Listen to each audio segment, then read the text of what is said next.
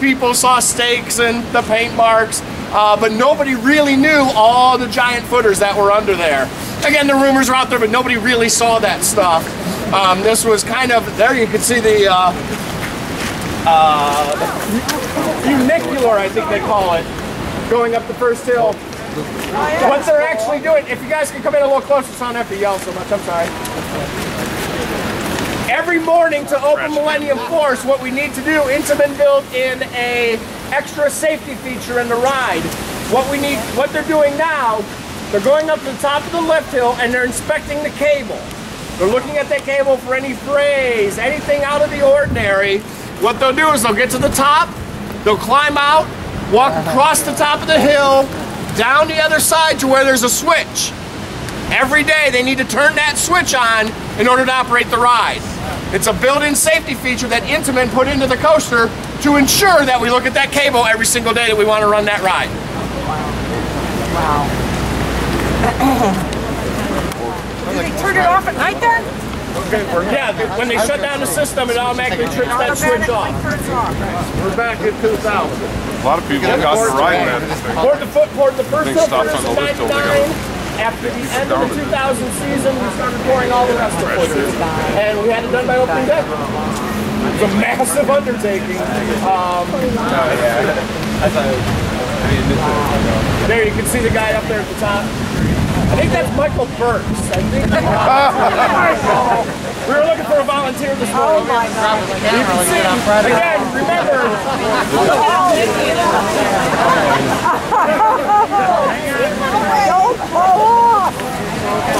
Yeah, you can see him now. He's hooking up his harness. But yeah, you imagine how windy it is down here. Yeah. Think about how windy it is up there. How much do you pay him?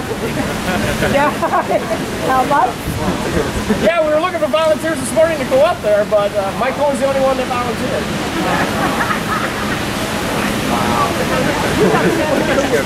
I'm sure he does. Yeah, the stomach Your insurance underwriter has seen this. Yes.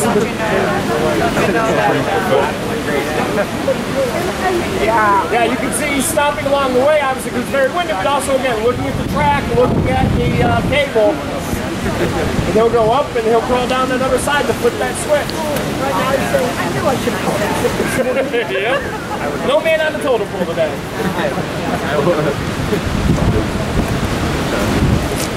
Like just so he doesn't cutter in or anything like that. Yeah, no, he's capable. I wouldn't be watching it if he said he did. Yeah, it's like, okay, I'm not sure. It looks like he has two. One on each I know there's a lot of debate about who's going to get stuck going up there today.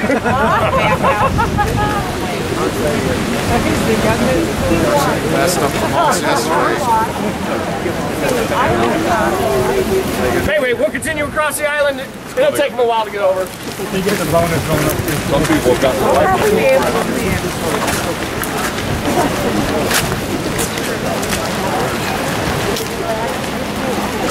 Go ahead, head over to the other side. Just hang a left. I don't want to put a bunch of people on the bridge at once. Go ahead.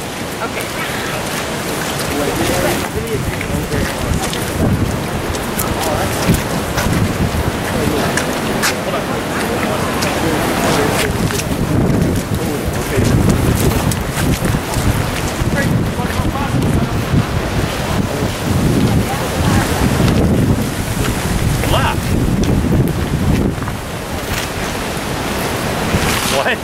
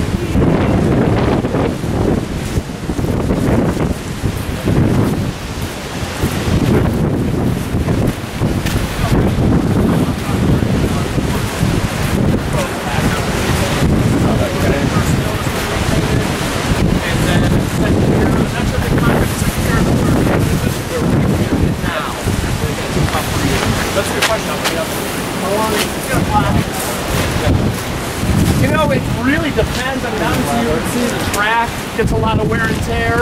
You can see the structure there, especially in the winter. And you can see it not on that restaurant. Second gun over, you can see how it's almost like a line where it looks like new paint or so. It's actually just like blasted from snow and wind in the winter. That really wears down that one side. Yeah, let me get the group together. We'll talk about that. Is he working on the switch now? He's bending over. He's at the very end. He's at the very end of the steps. Yep. That's where he's at then. Okay. Now that's obviously not all of the cable that he gets to see. Do they run? Right, that's the length of the main cable. Because it's on that catch car that goes up and down. Yeah, the rest of it's that smaller cable.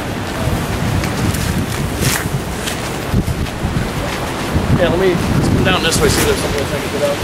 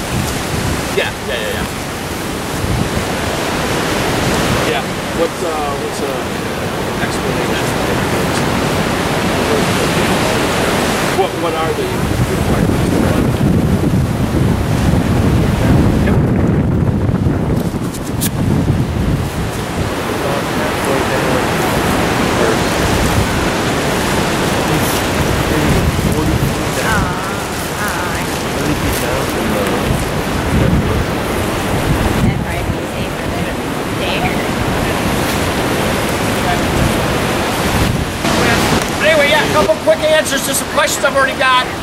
Painting is a popular question. We're actually right now in, we're going to start year 2 of a 3-year painting process, repainting for Millennium Forest. Obviously it's such a massive structure, the track, the supports, impossible to paint during the off season. So what we have to do is right after we close, and then obviously we can't paint during the winter, and then right before we open in April and May, if the weather's good, we're going through this painting process. We've already done a majority of the work along the first hill, and after the track comes off the island and heads back towards the exit. I'm not sure the plan of this island is 2nd year or 3rd year, but we are going through a 3-year repainting process. Just wear and tear. It's obviously outside all summer. We try and get long-lasting paint. As you can see, it starts to weather. One of the unique things that you'll see if you look at some of the structures, like this one over here, it almost looks like half of it's already been either sanded or painted, but actually all it is the winter. The wind's coming across the lake, especially over at that first hill. There's nothing that stops the snow, sleet, rain, wind, elements during the winter, and this whole side of the park just gets blasted all winter long. So that's kind of why we did that section first, because it needed it the most. But again, you can see around some of the support structures where it's almost a line where half of the coaster looks, again, less bad than the other half, if that makes sense. But again, we are going through a 3-year painting process, so we hope to have it done, obviously, by 2013. Somebody asked, what was the question you had? Oh, how long is paint? Well, obviously, this is the first time we've done it since 2000, so roughly 10 years. Yes, the dinosaurs. Yes, we are bringing dinosaurs to the park next summer. I know this isn't the right crowd to tell that to. It's not a roller coaster, but I have 2 boys, 5 and 3 at home that can't wait. Again, it's a family attraction, 100%. It's something neat and unique. They brought it to Kings Island last year, or this year, and it was a huge success. A huge success. So we are bringing the dinosaurs here. You can see some of the stakes in the ground. We're just now going through the process of budgets for that. How much money, we are working within about $1 million budget, and we want to put on the best exhibit we can. It is an extra charge, so for those of you that don't want to go see it, you're not going to see that price in your ticket. For those that do, it is an extra $5, but we looked at, especially Kings Island did a lot of research on it, and right now they've got a very smaller version of it up at the Detroit Science Center. It's $20 if you want to go see about 7 or 8 dinosaurs inside. We're doing $5 to see 50 of them outside.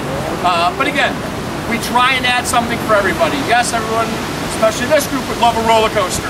My kids care less about Windseeker, thank God. Big coasters, they could care less about. They like the other stuff. So again, we try and offer something for everybody. We did take out paddle wheel excursions, and again, it was one of those rides that a lot of people liked. I loved it. It didn't go too fast, didn't go too high off the ground. Perfect ride for me. But again, the longer it's here, the more maintenance costs are. We can't run to Home Depot or Lowe's and buy replacement parts for those boats. So as a ride gets older and older, the cost to upkeep that goes higher and higher, and we traditionally see ridership going lower and lower. The best example I use is back in '93 when we took out Mill Race. That was a great ride. We replaced it with Raptor. Anyone here want to see Mill Race back instead of Raptor? Again, in its last year, we maybe did 200,000 rides on the boat. Again, we're a major ride, we'll do over 1 million. So again, as that ridership goes lower and lower, we look to replace it with something that more people will enjoy, and we easily expect more than 200,000 people to enjoy the dinosaurs exhibit. Yes, be loud. Sorry.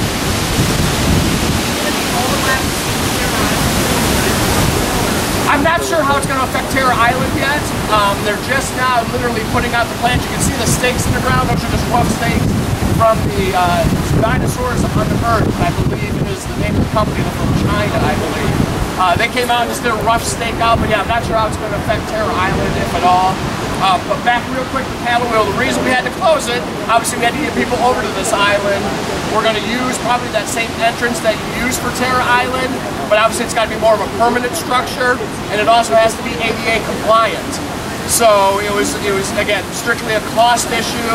To do a ramp to get over to the island, it would have taken you 10 minutes to navigate the ramp to be able to get over on the island, and then another 10 to get actually down off the ramp. Again, to keep a bridge, to be able to keep the boat ride open. It just wasn't fiscally responsible. Again, the ridership had gone down, and unfortunately, you know, we do have to take rides out. It's unfortunate, but again, the other example I always use with my wife is we're always bummed when a restaurant closes in town. Damon's just closed a couple days ago. We're always bummed that oh, that was a great restaurant. Oh, when's the last time you went? 10 years ago, you know. If you don't ride, you know, we don't take out popular rides, you know. So again, it is unfortunate. It was a great ride. I loved it. It was fun. I love the corny jokes. Again, that boat ride's got Marty Moltz written all over it. I mean, it's great stuff. So, but again, we're very excited about dinosaurs. Again, I know at least 2 boys in my house that can't wait for that exhibit to open. Brian, now you say it's an extra $5 in your ticket, but what do you do if you're a pass holder? What do you buy your ticket for? Not sure yet. Oh, okay. Yeah, they haven't figured that, or I haven't heard that part yet. We're still such in the infancy of this. Those questions we haven't answered yet. Okay. Let me see. Go ahead. Out of all your coasters, which is the most expensive? Great question. Out of all of our coasters, the most expensive one to maintain, Mean Street. Again, it's closed now for the end of the season for retracking. Every year we have to go through and replace a section of that coaster. Every single year. So while a wood coaster is cheaper to put up, the life, you know, over the life of that coaster is so much more expensive than steel. We put this up, we're done with it until we tear it down. You know, yes, there's maintenance issues. All coasters have maintenance issues. Take care of that. But a wooden coaster, Blue Street, Gemini, Mine Ride, but especially Mean Street, just because it's so massive, we constantly have to be basically rebuilding that ride. And if no other questions, we'll start kind of, well, yeah, we'll start trailing back towards the hill. It's about quarter till. Yep. Are we going to remodel Blue Street? Not that I know of. I haven't heard of any plans like that. We do, just like the other wood coasters, we replace sections, but I haven't heard of any major renovations to that ride. Mine actually just a few weeks ago was named the #1 steel coaster in the world once again by Amusement Today, so we're very proud of that. It cost $25 million to build and it opened in 2000. Chump change. This one always be. 45 million. The question is how much would it cost today? The steel price, well, apparently Skyrim is 26. Yes, Skyrim is 25. Leviathan is 26.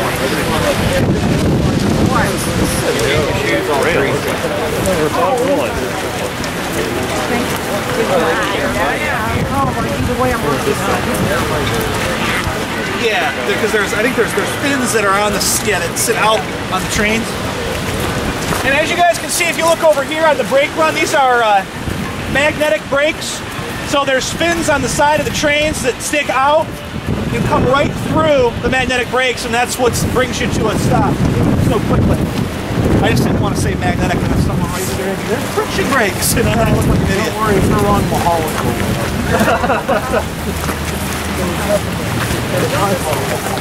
That's a big thing to be wrong about.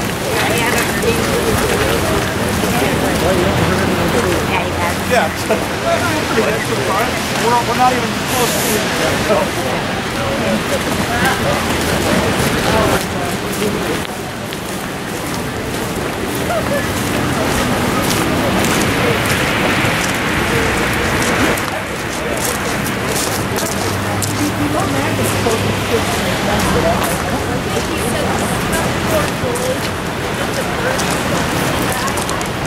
You're talking about these little extensions on. Is that what's grabbing the Yes. the brake? That is what. Here, just 1 second.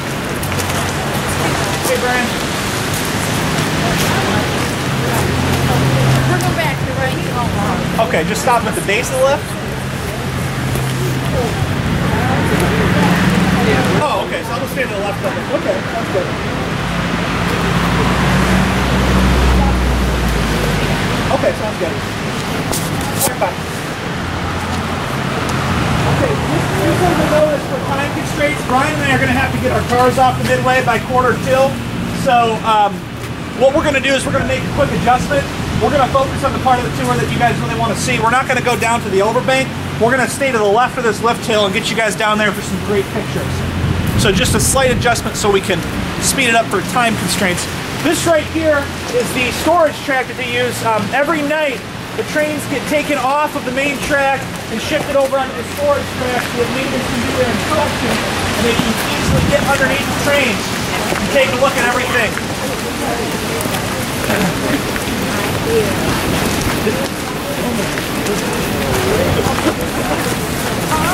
If you look at the yellow train here, we have water dummies. There's lots of different uses for these. The main thing we use them for in the regular season is if the temperature and the wind speeds are such in the morning that we feel that the trains might valley, in other words, not clear a hill, we will go ahead and put water dummies in the train to add weight while we're testing. So the ride hosts have different requirements that if they see the wind speeds above a certain number, they're required by park operations to use the water test dummies, because as you can imagine, if we have a train valley, that's very time consuming to get it winched over the next hill, and obviously our guests wouldn't be happy if the ride couldn't open. This section of track right here is the piece that actually moves back and forth, and that's what allows the trains to move between the regular station track and the storage track.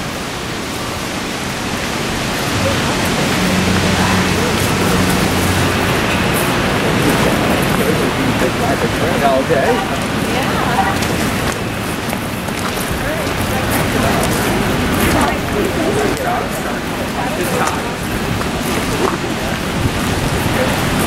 You work a long time here? This is my 4th year here. 4th year. Yep. Yeah, this is my company. I can hit between 35 years. Oh, nice. As you guys can see, this is, I believe it's called a tensioner or something of that nature. I'm not an engineering person, so I can't give you the exact terminology. But this is part of our cable elevator lift system we use on the ride. This was the first cable elevator lift system to ever be used on a roller coaster.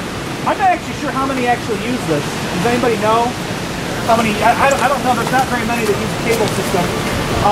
The reason we chose to go with the cable elevator lift is Intamin came up with this solution because we wanted to do 300 feet, but we don't.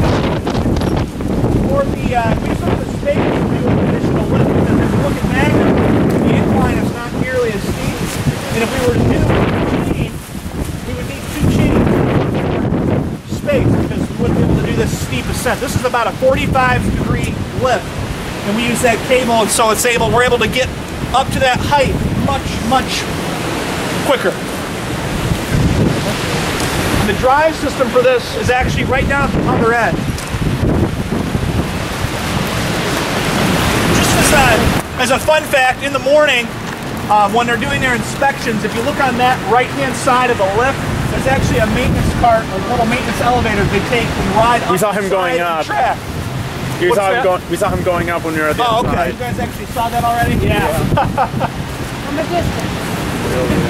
And another fun fact, most of you guys probably noticed, at night the support structure actually has a lighting show on it that changes colors and everything, and you can see all those lights positioned down here that project up onto the towers. The way that this elevator lift system works, as you can see down there, the cable goes up the center of the lift hill and goes all the way up to the top, and it's got a really long sled attached to it that fixes onto the bottom of the train when it picks you up at the station. That sled takes you all the way up, and then about halfway down the drop, the sled stops and the cable continues down vertically, and it continues its path. You can see it right here. The cable goes all the way down to the drive system and all the way back down here. down to those tension points. And then it goes ahead and makes the trip right back up the lift. I'm not sure the way the cable is. They inspect it every day for wear and everything. And they have to replace it regularly.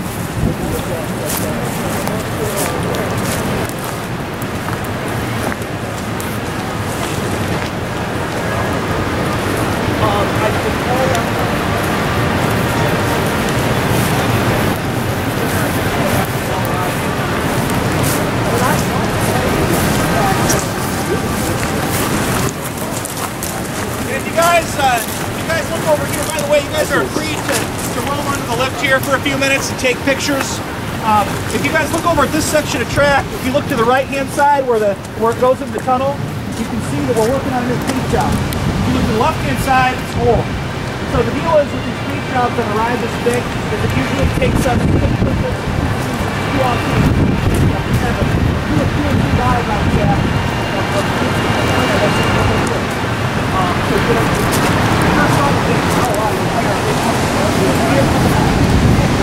This is a mile. So first off, it's a paint job areas that are so if you notice on the base of the lift, about 100 feet up, if not even that, it's painted. If you go any further, it's not painted yet. Everything out by the midway, it's all painted. This will all get finished this next off-season. The patch could clear that. And even if, I mean, this board has a lot of extra clearance on it, but you know, it's that's an example of why we would do that. And I still hit that hole. Really? Yeah. Oh my god. 4 years ago, I know a week after Friday night. Oh wow. Anybody loves the fucking thing. So, all right, if you guys got pictures, we're going to go ahead and start migrating back this other direction here. Yeah, I just have